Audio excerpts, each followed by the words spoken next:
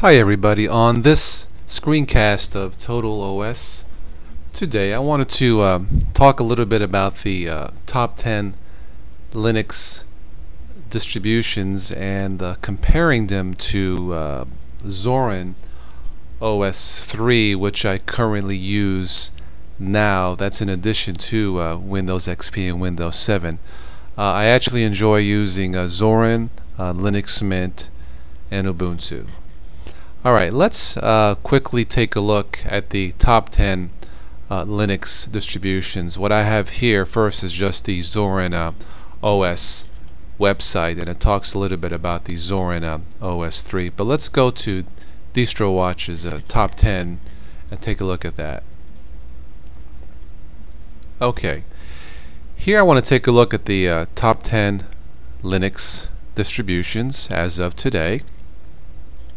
Number 1 is Ubuntu, 2 is Fedora, number 3 is Mint, 4 is OpenSUSE, 5 is Debian, 6 is PC Linux OS, number 7 is Mandriva, number 8 is Sebian, number 9 is Arch, and number 10 is Puppy. Okay, as far as Ubuntu being number 1, yeah, I would say that the people behind this, the company Canonical, I would say Ubuntu deserves to be number 1 since its inception, really in 2004 or 2005.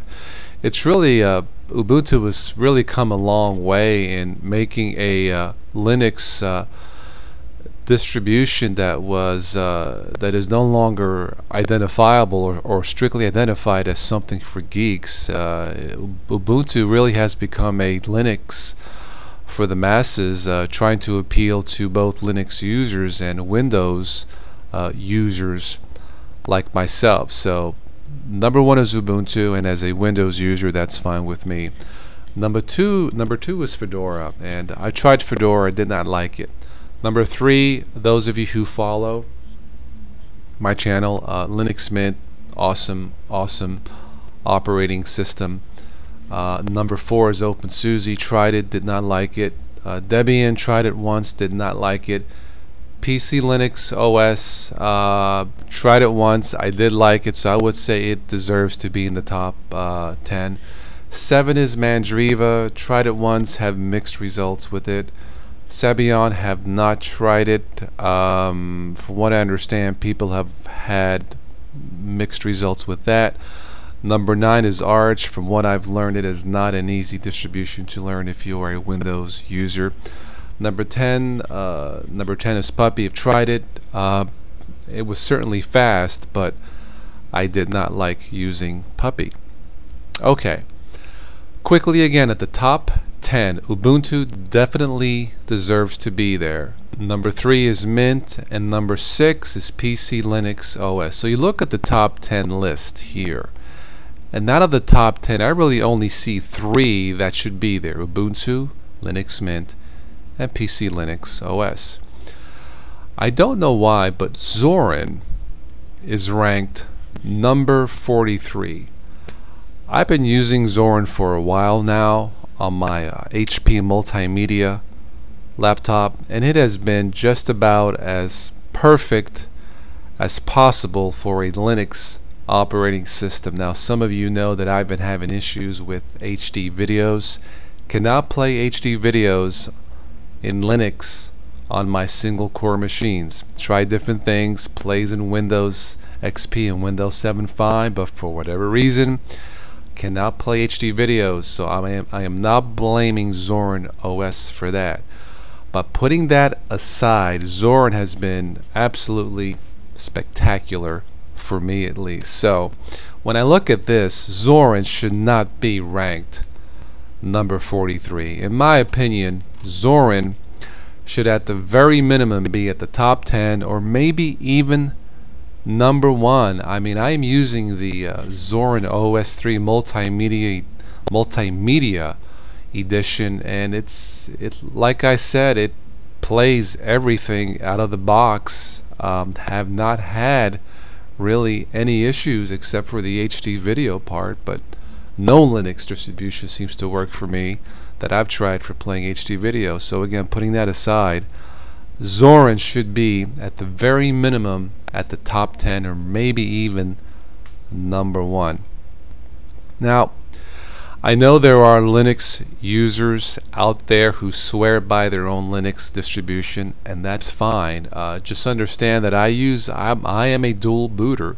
I have more experience with Windows than Linux, although I really enjoy using Linux. Look, it's nice to run an operating system online and not have to worry about, you know, viruses or anti-spyware software and stuff like that. And you cannot beat the speed of any Linux distribution versus Windows, although Windows can be tweaked to run pretty fast. But I suppose I could do a different screencast on that. But as far as the top 10 goes, Zorin should be number 10 or number 1. Why it's not, I don't know. It could be because it's fairly new on the market.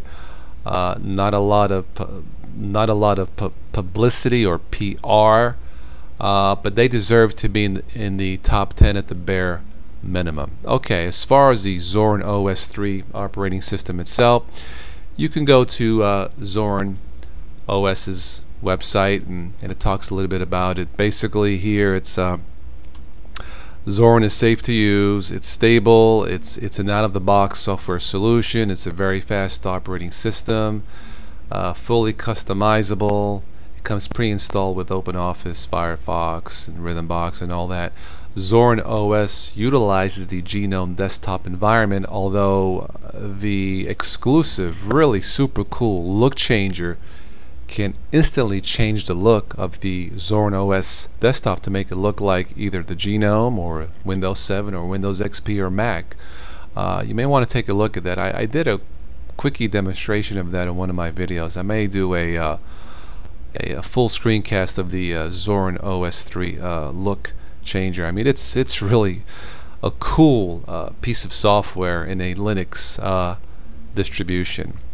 So for those of you who are considering trying Linux or even have Linux, take a look at Zorin OS 3. Look, those of you who follow my YouTube channel, I don't like to waste time messing with trying to figure out a problem, whether it's in you know, Linux or Windows. The way I see it, the more time I spend trying to figure out a problem, the less time there is for me, my family, or with my son, and I don't like that. And you know, distributions like, you know, Zorin OS and really even Linux Mint and Ubuntu up to a point, they've come a long way in making these operating systems really appeal to the masses, to Windows users like myself. I guess for this screencast, all I'm saying is that Zorin OS 3 does not deserve to be at, well, I was going to say at the bottom. It isn't really at the bottom. It's, what did I say, number 43. It deserves to be in the top 10, in my opinion. Maybe even, I dare say, number 1, with all respect to Ubuntu users and its creators. But that is my humble Windows opinion, for what it's worth. So, but definitely check out Zorin OS 3. It should be, well, it's on the top 10 of my list. In fact, it's in the top 3 of my list as far as Linux OS is concerned. Okay, well, I guess that's pretty much it for this screencast. As always, if guys have any questions or requests, let me know, and please don't forget to comment, rate, and subscribe. I think the last request I took was something about Windows. I forget what it was about.